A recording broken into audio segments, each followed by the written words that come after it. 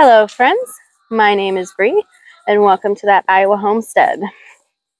So this is me in the middle of editing. I realized after I started editing that I needed to split this video up just a little bit because otherwise it was going to be like a 25-minute long video. So I only had an intro for one of the videos. So you're going to notice that my clothes changed a couple of times in this video, and that's because I filmed this over 3 days. But basically what I'm going to do in this video is just a bunch of garden maintenance, and I wanted to take you along with me and show you what I'm doing and why I'm doing it and how I'm doing it, and let's get to it. So over here in my container garden area, there's quite a few things that I need to deal with. I don't know if you can see, but my broccoli has quite a few yellowing leaves that I need to snip off of there. And then also, I went a couple of weeks without dealing with any caterpillars at all, but they are back. And I just sprayed them the day before yesterday, my broccoli plants. I don't know if you can see the damage down here to the leaves, but I just sprayed them the day before yesterday with some more BT. And then yesterday it rained. So I'm going to go ahead and spray my broccoli plants again, just to make sure that, you know, all the caterpillars have ingested some of that BT so that, you know, they all die and leave my broccoli plants alone. My poor broccoli plants. I feel bad. And then also over at my cherry tomato area, I'm going to go ahead and do some pruning on those as well because to be quite honest, guys, this whole area, I've just allowed it to become very unruly, and it's time that I did some work. Okay, so it's very mosquito-y back here, but I got work to do, so here we go. First things first, I'm going to pull these weeds. It is so out of hand, it's not even funny.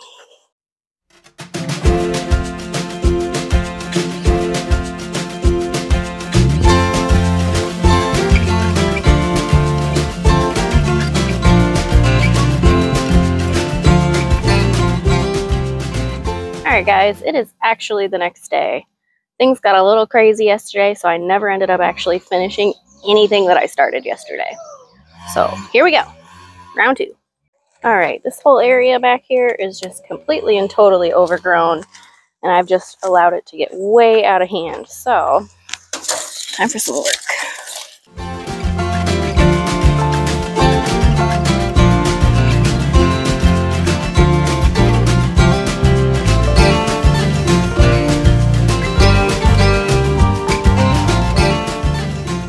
I have also let these cherry tomato plants go far too long as well without any kind of pruning. Shame on me. But I'm just going to try to train these up here so that they stay upright rather than falling down. Because these already have set a ton of fruit on them, so I don't want to cut them off. And I'm going to go through these broccolis and get rid of some of these dead branches. So I'm just getting rid of anything that has any kind of spot on it.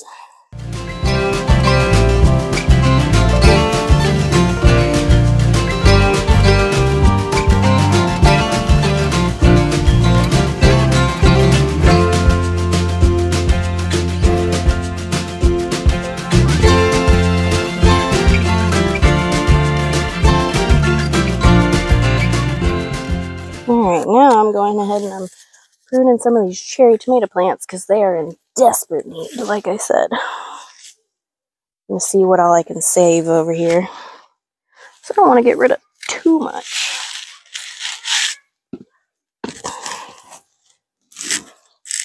But I do want to get a lot of this stuff down at the base taken care of. Because anything that's at the base of a tomato plant is going to get pretty sick pretty quick. Because that's where all that moisture hangs out. And moisture is like the enemy of tomato plants. So I'm just taking my little pruning shears here, and everything that comes down and touches the soil is going bye-bye. because that's always what's going to get sick first. It's the stuff that touches the soil.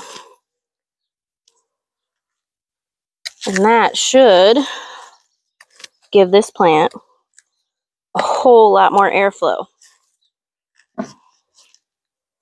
This tomato plant will be feeling better in no time. All right, guys, I just got a couple of things that I wanted to show you back here. First of all, see all these really sickly looking leaves? This is very typical of tomato plants that don't get pruned and have too much moisture in that area.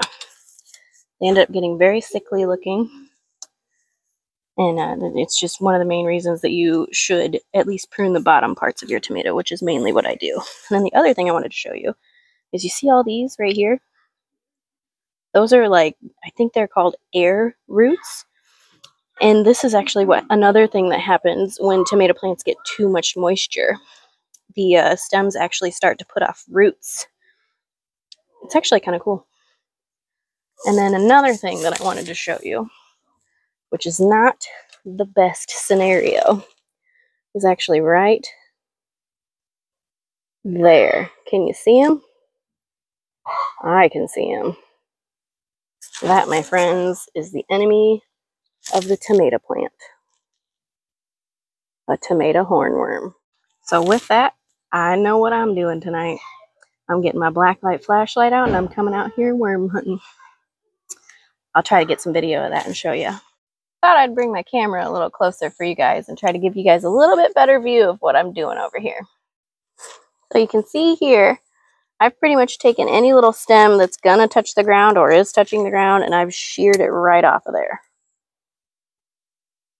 Nothing left down here is gonna be touching the ground.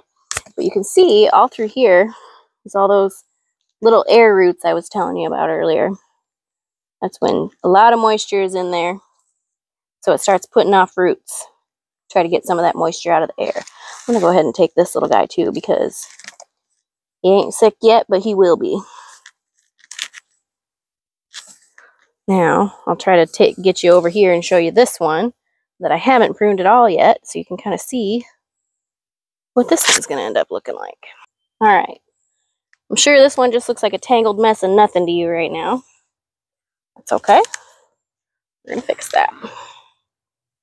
So this is a Hartman's yellow gooseberry tomato plant that is also severely in need of a good pruning. So you can see there's all kinds of yellowing leaves in here. Just overall doesn't look that great. But good news, we got some cherry tomatoes that are just about ready. I'm going to go ahead and pick those off, or pick that one off, and then get to pruning.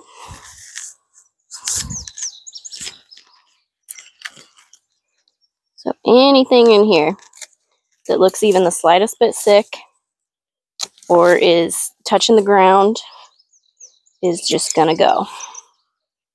It just doesn't need to be here. It's just gonna make this plant sick. And that's not what we want for our tomato plants. We want them to be nice and healthy and green and lush. And this is one of those problematic vines that I have where it is pretty much touching the ground, but it's grown that way, so there's no real way that I can fix that.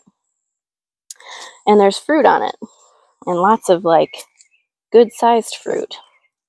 So against my better judgment, I'm going to leave this branch for now, but I'm going to get rid of everything else just because so far this branch is not sick and it has lots of good looking fruit on it.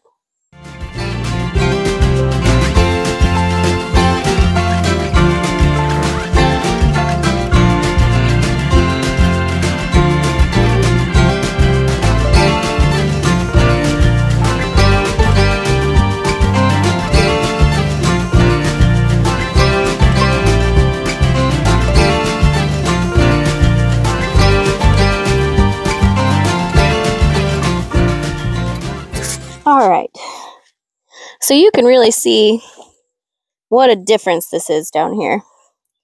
No more yellowing leaves, except for I see one right here that I need to get. No more yellowing leaves. I tried really hard to stand this one up. I'm going to have to go get some twine and tie that up. Otherwise, it's just going to keep falling. But it already looks, I mean, 100 times better down here than it did before. So I got one left over here, then I'm all done. All right. Again, you can just see how much cleaner that looks. This plant is going to feel a million times better. And look at that. Another Hartman's yellow gooseberry, sorry. So now I got 2 off this plant. So my cucumber plants have absolutely exploded in the last couple of weeks, which is great because I love canning pickles, and my husband loves when I make him cucumber salad to take to work for him. So I don't know if you recall when I did my garden tour, but these first few cucumber plants are the new variety called Parisian pickling cucumber. And I haven't really seen a ton of action as far as fruit goes on these first ones, but my back ones, the Chicago pickling cucumbers, already have a ton. So I'm going to play my favorite game of Find the Cucumber.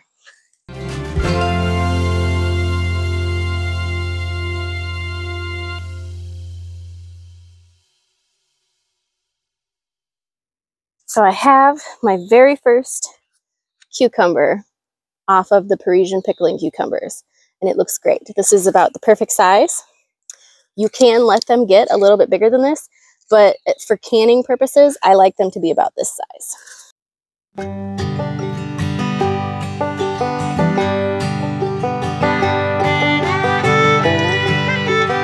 So I am seeing a ton in this first half. They're just not quite ready to be harvested yet. They're all about this big or so and only like this big around. Not quite ready to be harvested, but they should be ready in the next couple of days. Cucumbers grow really fast.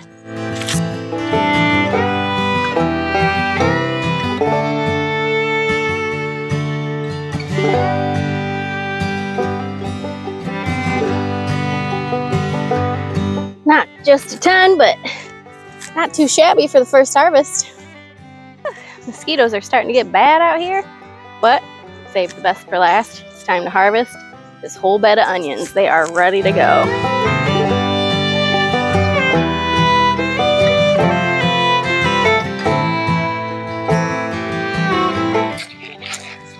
A lot of these are pretty smallish looking, but I do have some decent sized ones in here.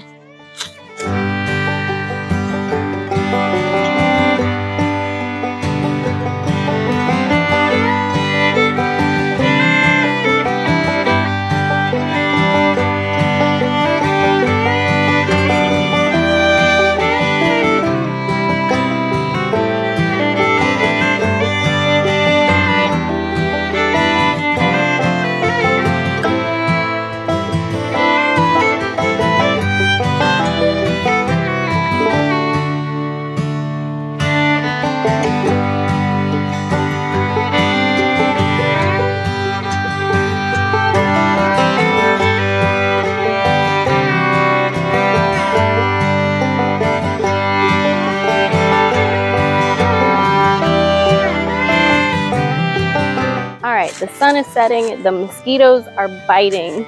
It is time for me to go inside, but before I do, I just want to get these plants over here in my container area a little bit of water, and I will finish everything else up tomorrow. So this is going to turn into a 3-day vlog. Whoops.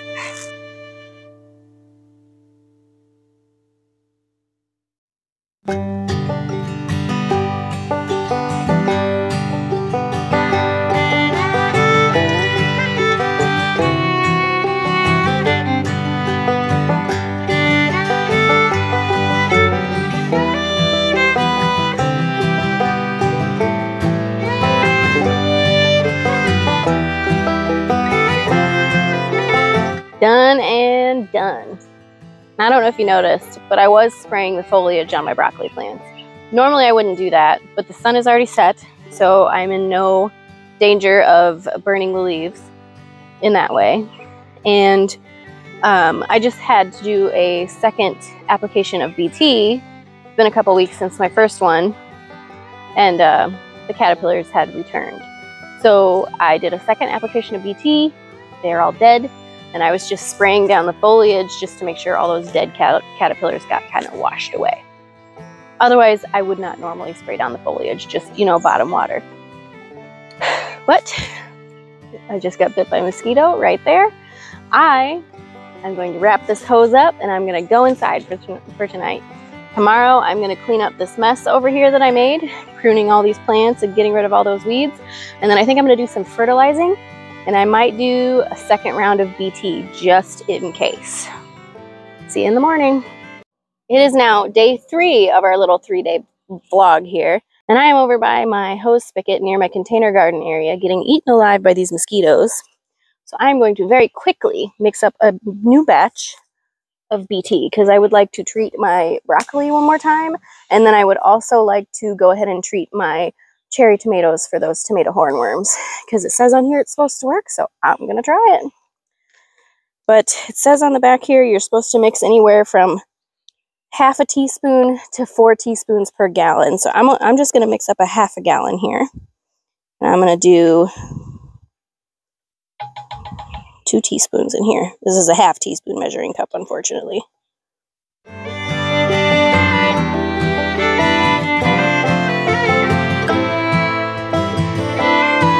All right, quick and easy. Screw this back on and get away from these mosquitoes. Holy cow, they're terrible. Okay, I got my batch mixed up right here. Just gonna give it some pressure and spray them down.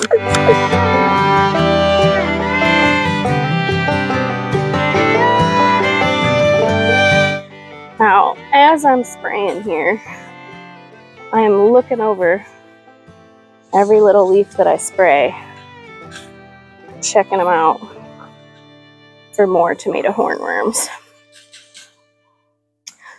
Now, I already posted my video about hunting for tomato hornworms last night, but just to be thorough, I wanted to go ahead and spray today just to make sure I got them all. If you did not see that video, I'll go ahead and put a link to it right now.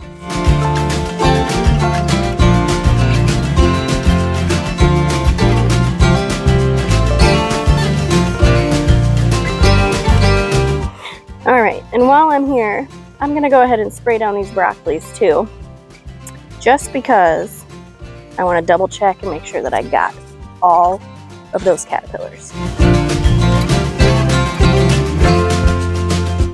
All right, that should do it. All right, so the last thing that I'm gonna do tonight is I'm gonna fertilize this container garden area. It is sorely in need, and how I'm gonna do that, so I'm just going to take this watering can right here, and I'm going to put a little splash of my fertilizer in there and fill it up with water. So the instructions say to mix 1 ounce per gallon. So I don't have anything to measure an ounce, so I'm just going to do a little splash into the watering can, and then I'm going to fill it the rest of the way up with water. Just about like that. Perfect. Got my hose going here.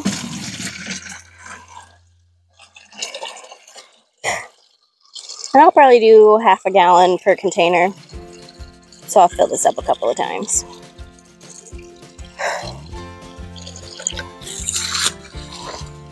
And I'm going to start way in the back and work my way forward.